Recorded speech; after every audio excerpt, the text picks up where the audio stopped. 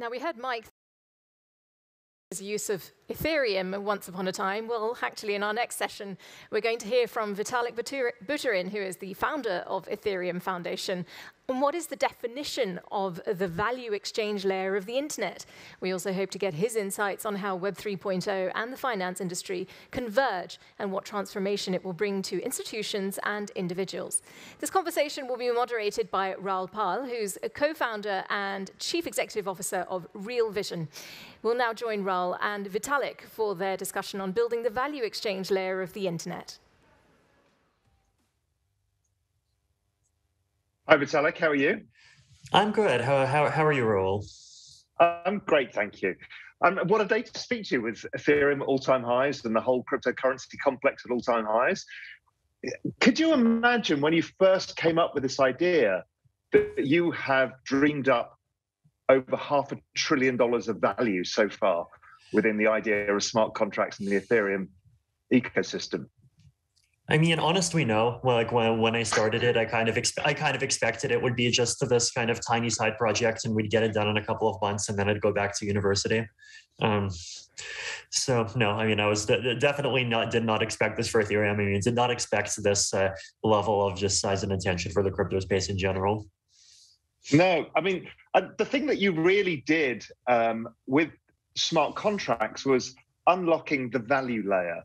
You know, what it created was everything that we've seen over the last year, this explosion of DeFi, NFTs, and now everybody's moving towards Web 3.0 and then, has staking now, and that's creating a whole new ecosystem. How are you seeing the DeFi ecosystem develop? Again, I think, first of all, the DeFi ecosystem is definitely maturing. Just the fact that these projects are continuing to survive, and obviously there's a lot of the kind of ones around the edges that that get hacked from time to time. But if you just focus on the core ones, the ones that have existed for a few years, the Maker, Uniswap, all of the ones that just people have been working on since the beginning, they're just continuing to be stable, continuing to do what people want them to do, continuing to just, grow and just provide the, whatever the functionality that people have been expecting of them. And I think trust in those platforms is just continuing to increase.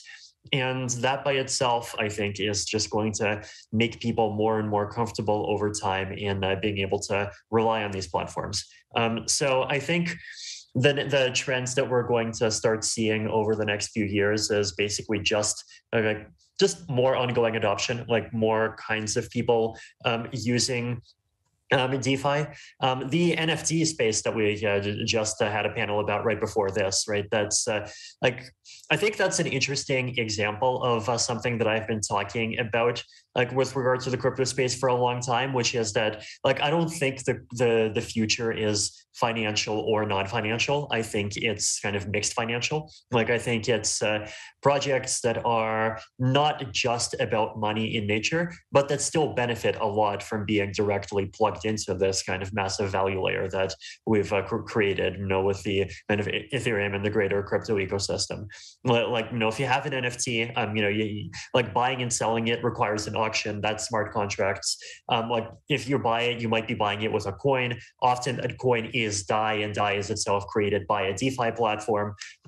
So there's just DeFi components that are being plugged in all over the place, right? And Ethereum does not have a killer app. It has a killer ecosystem. The value comes from all of these different pieces that are able to talk to each other. So I expect that as we see more adoption, more work in NFTs, in say the blockchain gaming space, in kind of quote the metaverse, as people start slowly figuring out what the heck that word actually means in the blockchain context.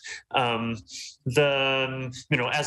people keep figuring out how what DAOs are actually for, all of these things are going to plug into financial layers of different kinds, right? And there's different kinds of financial layers. There's the decentralized exchanges. There's the stable coins.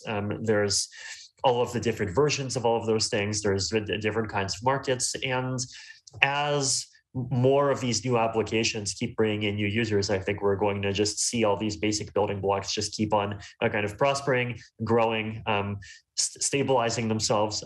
People will see more and more like which parts of DeFi land are really here to stay, and the parts of DeFi land that are here to stay are I think they really will be here to stay, and I think we're going to just see a lot of value kind of slowly and steadily coming out of them. Yeah, I think a lot of people mistakenly think of DeFi, as you say, as just this part of a financial system that's disintermediating the banks. But actually what's going on is it feels like there's an entirely new parallel financial system and economic system that's being built. It's a whole ecosystem. It's not just about finance. That value layer of the NFT space has been fascinating because it's kind of exploded, and it's very nascent right now because, we've got some of the leading projects with, CryptoPunks and Bored Ape Yacht Club. People are kind of coalescing around these communities, but it feels like it's still very early with where NFTs are going. Where do you think they might be headed?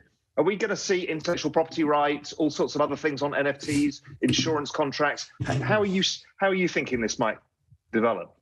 I think it's, we're like NFTs in general, first of all, are like a really big category, right? Like the word just literally stands for non-fungible token.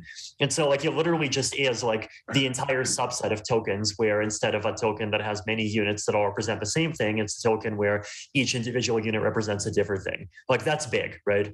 Like pieces of art are NFTs, ENS domain names are NFTs.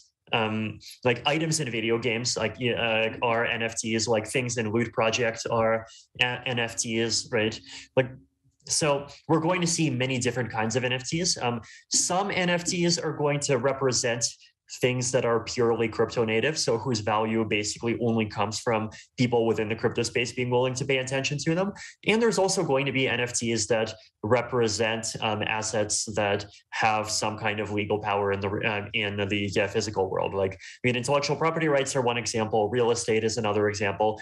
Just like we have stable coins, right? Like we have the algorithmic stable coins that are kind of purely crypto based. And then we also have like USDC, institutionally backed crypto stable coins that are pointers to dollars that are being held in bank accounts. So, same with NFTs. Like we have NFTs that'll have their value entirely derived from things happening in crypto land, and we'll have NFTs that have value that come from kind of connections to existing legal property rights that we already have, but that maybe are currently not that efficient to kind of actually use in interesting ways and do things with. Yeah, and the element of composability around all of this allows there to be lending markets that build around these NFTs as well. So that's where we're starting to see lending markets developing around some of the artwork and other bits and pieces. Yep. And you can just see that all of these bits of the jigsaw are starting to build on top of each other at a ridiculous rate. Exactly. I think there's a lot of different combinations that are really fun. Just to give a couple of examples, one is the concept of fractional ownership. You could see that being applied to NFTs. You could see that even be applied to NFTs representing real estate. You could see NFTs being linked together with DAOs. So think of something like a condominium association, right? If NFTs become real estate ownership, then a condominium association can just be a DAO. And, instead of it being governed through these boring, often pen and paper based 20th century processes, you can just have all the votes just happen through some contract on chain, right? So there's a lot of different ways to kind of connect each and every one of these components. And most of the interesting applications, I think, end up connecting different pieces together already. Yeah, one of the things about tokenizing real estate that's super interesting to me is a lot of real estate that performs well is expensive, and most people can't participate. The moment you tokenize it, anybody can participate. Anybody can put 5% of their savings in a $100 million property. And that's exactly. It's an extraordinary change. And liquidity of real estate markets is going to change forever once this starts happening. Yeah, absolutely. I think in real estate specifically, right? The non-fungibility of it is in many ways you can see it as as a source of just a huge number of problems, right? Because Like, if you live in a city today, you're either a homeowner, in which case you're just massively overexposed to one asset, or you're a renter, in which case you're negatively exposed to that asset, and you're even, like, you could say negatively exposed to, like, basically your community being a good place to live, right? So, like, giving people access to options that are kind of in between those two extremes on that spectrum, like partial ownership, some kind of system where ownership builds up over time, using crypto loans to be able to actually facilitate that. I think there's lots of opportunities for really cool things to happen there. The other thing that you mentioned that is coming fast on the scene, and everybody's trying to figure this out, are DAOs. How are you thinking about DAOs, and how effective are they going to be? What format are they going to take? I mean, there's a lot of experimentation going on. It feels that sometimes it's difficult to have such a broad ownership of projects, because without a specific leader, we're trying to figure out how this is all going to work. How do you see the evolution of DAOs, and how are you framing it yourself right now? Sure. I think I view this stuff as being like DAOs and smart contracts as being like Lego for governance. Right, like it basically just like is this platform that makes it really easy for people to tinker, for people to come up with new and different constructions, and that's not something that's really been available for people before, right? Like right now, if you want to create an organization, like you have to pay lawyers a huge amount in order to do it, and like that just costs tens of thousands of dollars. It costs a lot of delays. And if instead, like, you create something that's just really turnkey, and it really reduces the cost for people to do those kinds of things, then, like, I think we could easily see organizations become a lot less standardized. There'd be a lot more different kinds of them that are tailored to different kinds of situations. More small-scale flash organizations, so just things that exist only for a couple of months or only for a very specific purpose, even with a very small amount of money in them. So I don't see one kind of dominating use case. I just see it opening up the floodgates for 1,000 different experiments. Yeah, I mean, one of the things I'm seeing that's really interesting is the fund management industry is now being crowdsourced based around a DAO, and as you say, the cost is so minimal to set these things up that it's hugely disruptive for this very traditional business of managing money. Absolutely, it is. So how are you thinking about the other thing is all of this feels like that this is all the building blocks for what we're referring to as Web 3.0. Now, everybody's got their own definition of that, like everybody's got their own definition of the metaverse. What is your definition of Web 3.0, your working definition? Because it will change over time, as everybody's does. How far are we in this process? So I think, Web 3.0 is obviously a very big term. I think there's a lot of different things that different people are excited about. Like there's people who are excited about, like, say, creating more decentralized forms of, like, say, social media that might have more open and transparent governance, creating ways like some kind of better integration between internet applications and the finance layer, just like adding on the capability to have assets in general and to have like this notion of permanent ownership, kind of that's not dependent on some single institution facilitating it, being like a much more base part of the internet. There's obviously just kind of the DeFi vision itself, different ways for people to monetize. Like there's all these different things that people want to do. And I mean, Web3 is definitely a very big umbrella term that covers all of these things, which I think is okay, right? I mean, I think, there is a big revolution happening here, right? There's there are these technologies. I mean, I think like not just blockchains, zero knowledge proofs are also a really big and important one. And these technologies are, doing a really important job of making it possible to do all of these things that were not possible before, solving trust problems, allowing more collaboration without central trust points to happen. And lots of people have like lots of different opinions, visions, and dreams about what kinds of things could and should be done with those ideas, which I think is amazing. I think one of the one of the key things missing from all of this still, I think, is the wallet experience, the kind of ubiquitous wallet experience. And the other thing is that zero knowledge proof identity layer that I think we need for the internet, that many of us share this idea that we shouldn't give all of our information to everybody. And I think many people's vision of Web 3.0 is that we hold our own data. And if we want to sell our data, we can. How far is this along from before we get to that usability where we get the digital identity and wallets that are not so difficult to set up? Sure. I mean, I think in practice, the biggest usability challenge at this point is just the transaction fees, right? And like layer 2 protocols are the solution to that, right? Like, in Ethereum land, we have Optimism, Arbitrum, Polygon, increasingly the zero knowledge family.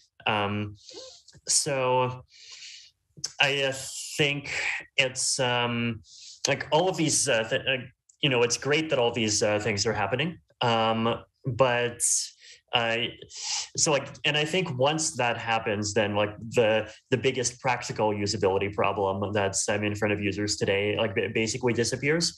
There are other usability problems too. Like I think the other really big one is the fact that most people are not really set up well to fully manage their existing cryptocurrency wallets and make sure they don't lose all of these digital assets. Like we're basically talking about potentially hundreds of thousands of dollars that are under the control of a cryptographic key, right? And that's not really a model that people are necessarily used to in a world where most valuable things are things where if people go wrong, you can, go and talk to the bank, or you can go and talk to the court or the police or whoever else, and they'll figure things out.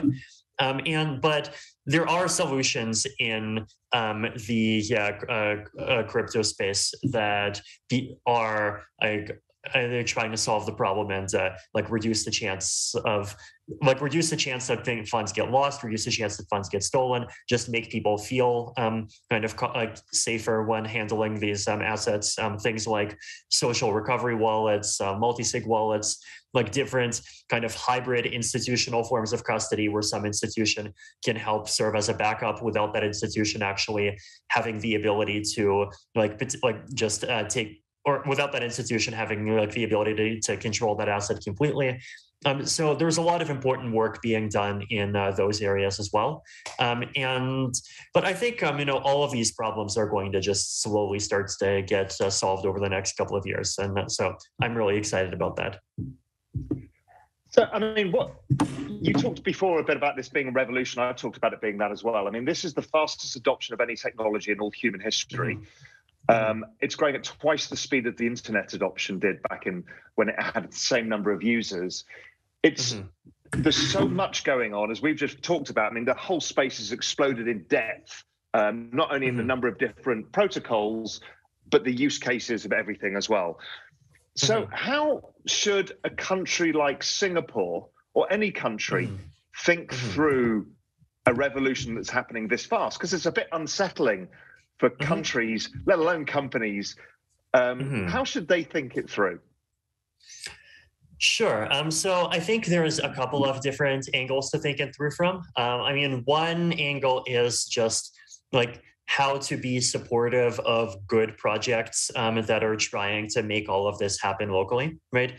And I think Singapore is in a potentially good position to do a lot of that. It's already a financial hub. It's already a legal registration hub. So if people end up wanting to do projects that involve either say NFTs that are backed by some kind of legal property rights, then basing them in Singapore might be a great choice for people to do. And if people start doing that, then there's the question for the Singapore government of what can they do to make it easier for people to do those kinds of things. So that's one possible angle. So for those crypto projects that do incorporate some form of institutional trust, how it can better serve as the trust anchor.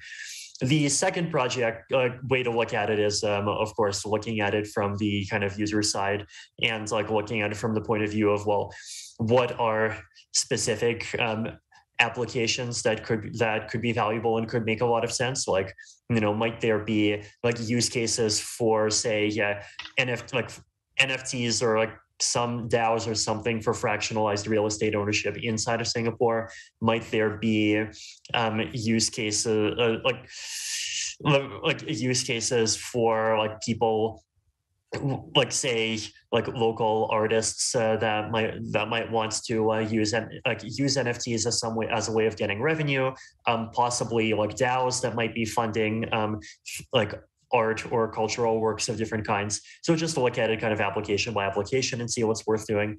I think those are probably the two kind of biggest things to focus on, and like basically just try to see like, you know, what are the interesting things that can be done, like what are the best ways to maximize the upsides of that, what are the best ways to minimize the downsides of that. In general, I'm optimistic that there are lots of things that can be done. Yeah, and it's interesting because the crypto space tends to be anti-establishment, but there is these two spaces, the government space and the crypto space, are going to bump up against each other, and central bank digital currencies and building out new financial systems.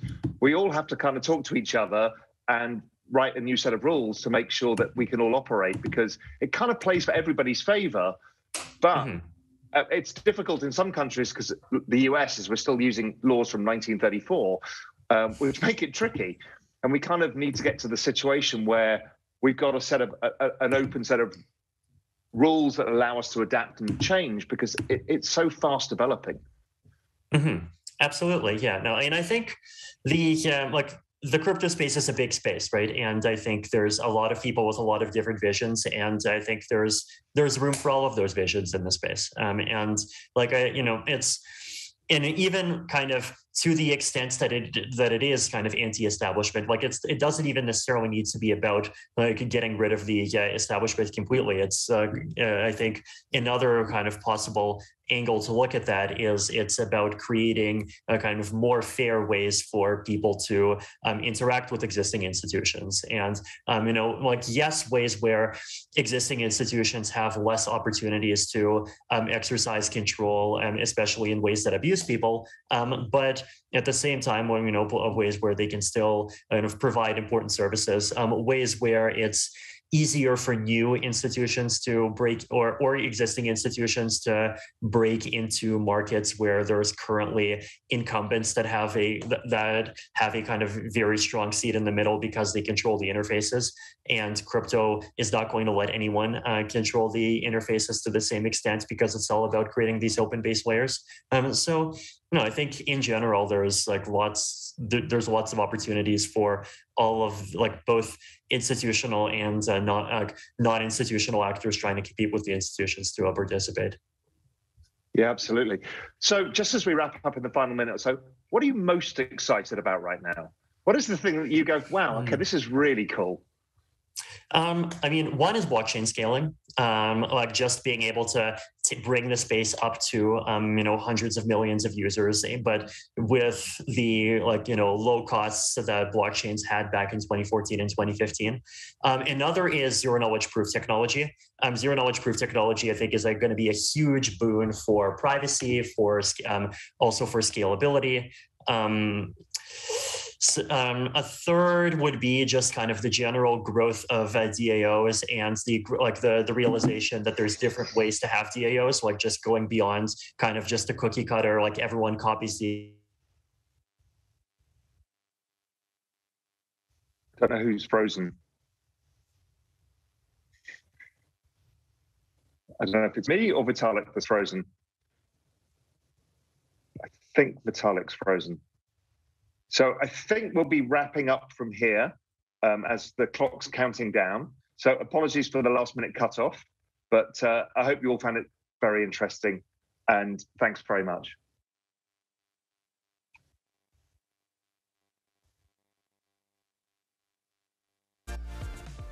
Thanks to Raoul and Vitalik for that insightful discussion.